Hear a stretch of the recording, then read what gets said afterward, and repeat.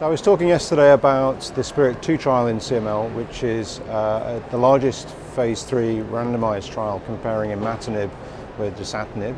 It involves 814 patients, 407 in each group, and I was giving a talk about the results of that trial for 2 years, and particularly focusing on some of the safety and practical aspects of using the drugs in the trial.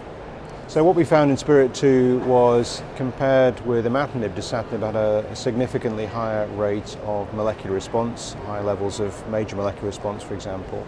But there's no difference in overall survival between Dasatinib and Imatinib, which is a theme that has been seen in many other similar trials as well. So higher PCR response rates, no difference in overall survival at the moment.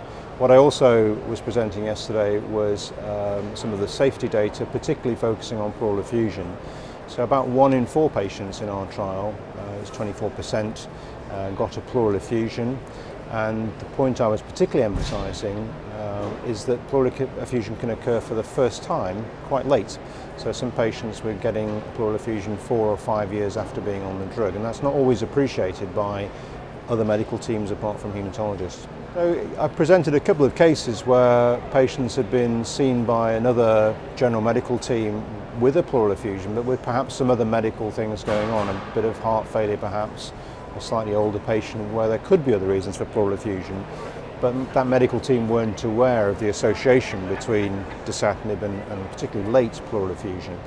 So I was pointing out there are practical things that can be done by haematologists, like putting a standard block of text in their clinic letters to GPs to highlight the fact that Dasatinib can be associated with pleural effusion, maybe emphasising to the patients themselves to tell any doctors they see that even if they've been on this medicine for many years, pleural effusion can still occur.